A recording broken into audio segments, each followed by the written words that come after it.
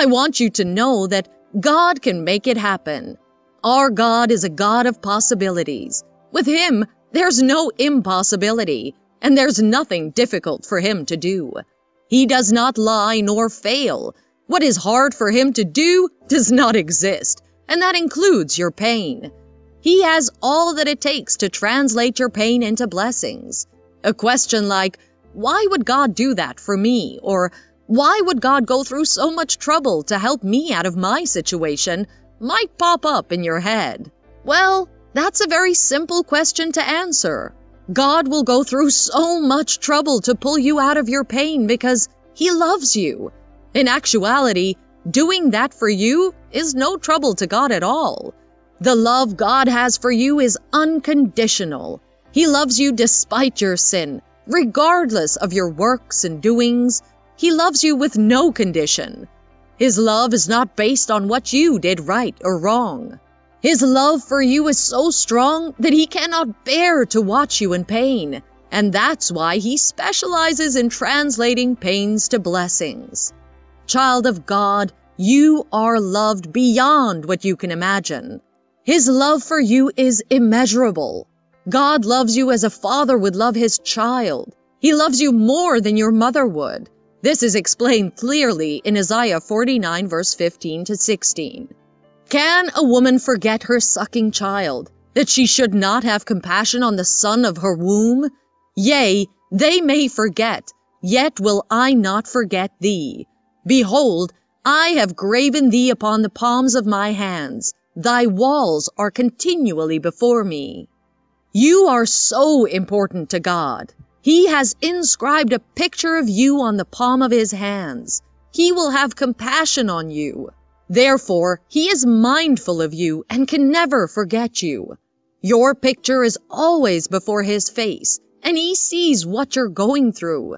Be rest assured that He will turn your situation around, because He is your dear Father that loves you so much. He will never leave you to face the troubles alone. He will not forsake you. He is beside you. The love of God is demonstrated in various ways. The highest of them all is the sacrifice of His dear Son, Jesus. God already gave His all and best to you. John 3 verse 16 records this, For God so loved the world that He gave His only begotten Son. That is the best of all the gifts God gave. Knowing and acknowledging this will help you a lot. Romans 8 verse 32 says, He that spared not His own Son, but delivered Him up for us all, how shall He not with Him also freely give us all things? God didn't give it a second thought before giving up His Son for your sake. It shows how important and special you are to Him. That is the reason He would not withhold anything from you. He cannot watch you in pain. Imagine you have a child who wants to travel with his friends and needs your car to embark on the journey. Before that time the child asks, you already willed all of your properties to the child. Technically, he owns all that you have. The car the child needs is small compared to all of the things you've given to the child.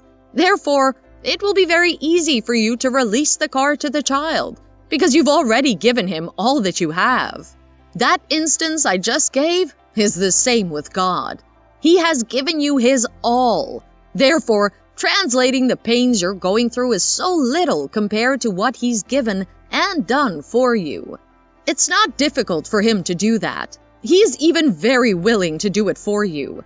All you need to do is to trust Him. There are lots of instances in the Scripture where God translated the pains of people into blessings. One I would like to share with you is the story of Hannah. Hannah was called barren. Peninnah, her rival, would torment and humiliate her because she was childless. Imagine the kind of pain Hannah must have been through, being barren for many years. Having a rival, the second wife of her husband, who has many children, tormenting her daily. Seeing children surrounding the other women and no child with her was enough agony. The pain and torment went on year after year, making Hannah worried. Her childlessness was becoming embarrassing. All she wanted and desired was to experience the joy of motherhood, to carry and cuddle her baby in her arms, and ultimately to be called a mother. She was not asking too much. All she wanted was just one child. The pain was becoming too much and difficult to bear. She needed a miracle. The love and affection she got from her husband were not enough to take away the sorrow in her heart. She needed to conceive. She wanted her pains translated to blessing. She wanted her name to change from being called barren to a mother. So also, like Hannah, the pain you're going through might have become a stigma. It's now a mark of disgrace. Your situation is becoming embarrassing. I have a message for you today. Do not lose hope. Do not be discouraged, because God is working things out for you. Hannah realized that God is almighty and can help her out of her problem. That made her cry to God in prayers to intervene in her situation. God heard her cry and answered her by giving her Samuel. Samuel was the answer to her prayers, the reason she was no longer called barren. With Samuel in her arms, she realized her pains had vanished. What she had with her was no longer pain, but blessing. God gave her a wonderful child that was not only a blessing to her, but a blessing also to the entire nation of Israel. Samuel became a great prophet of the Old Testament. He became a bridge, a connecting link between the patriarchs, judges, and kings. He was both the last of the judges and the first of the later prophets. He was a very important person in Israel during his time. Consequently, Hannah became a mother of a great prophet. God did not only bless Hannah with Samuel, He gave her 5 other children, 3 sons and 2 daughters. The God that did it for her can do it for you.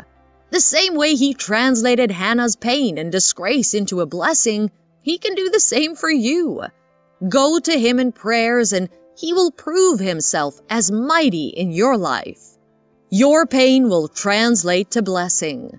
What is making you cry and have sleepless nights today will make you smile and rejoice tomorrow.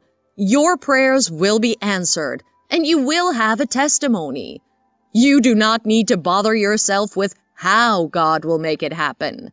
You might be thinking it's over and that your situation cannot change. But remember, He is a God that can make a way in the wilderness and rivers in a desert. He can surely make your pain become a blessing, regardless of how tough and difficult the situation seems. He will do it in such a way that will surprise you.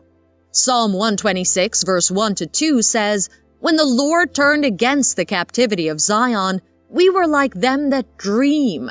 Then was our mouth filled with laughter, and our tongue with singing. Then said they among the heathen, The Lord hath done great things for them."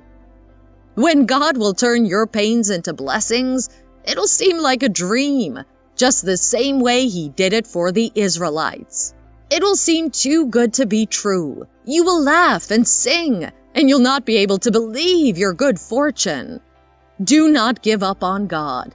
He loves you, and He's willing to help you. God can carry out His promise in your life and do super abundantly more than all you can dare ask or think. He can do indefinitely beyond your greatest prayers, hopes, or dreams, according to His power that is at work within you. Child of God, keep trusting in Him and seeking Him in prayers. I know, and I'm very sure that your testimony will be that God has translated my pain to blessing.